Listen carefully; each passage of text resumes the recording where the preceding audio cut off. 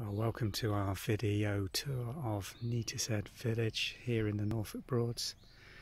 We're going to be walking you around this village and showing you some of the cottages and houses that make this little hamlet up. It's a beautiful rural location, Neatishead, tucked in on the side, back end of Barton Broad, the river system that forms the upper river system on the Norfolk Broads. Limits road access quite extensively to the bridges that cross those rivers and keeps these lanes really quiet. These cowslips are growing naturally here in this grassy bank. We're on a little country lane between Neatishead and Neatishead on the Norfolk Broads, and these are just wildflowers that are just spectacular at this time of year. Quite easy to grow, seed themselves very nicely, and what a fantastic display. A real natural version of the hybrid candelabra type primulas that we're hoping to show you over the next couple of weeks, flowering here in Norfolk. But these, when you see them on country lanes, are just absolutely spectacular. This is the parish council stave here at Neatishead, mooring for about 10 boats.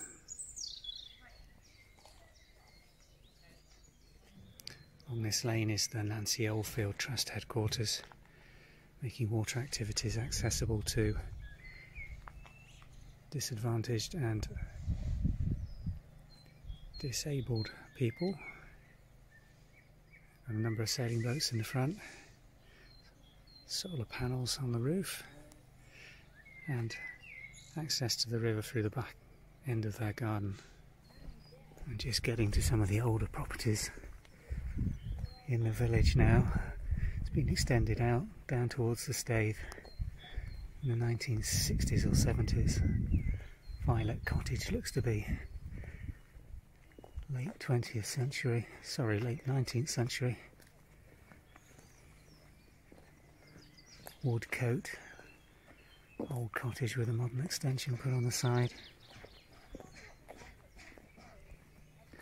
There's quite a bit of infill with more modern builds which have tried to follow the contemporary aesthetic. Just entering the centre and older part of the village here.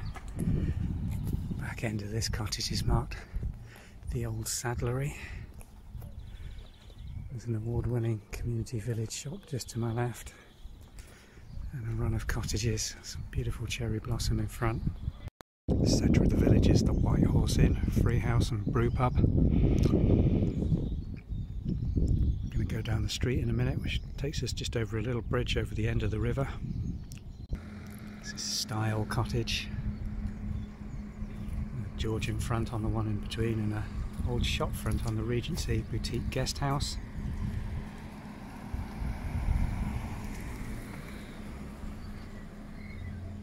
And this is the Victory Hall, 1887.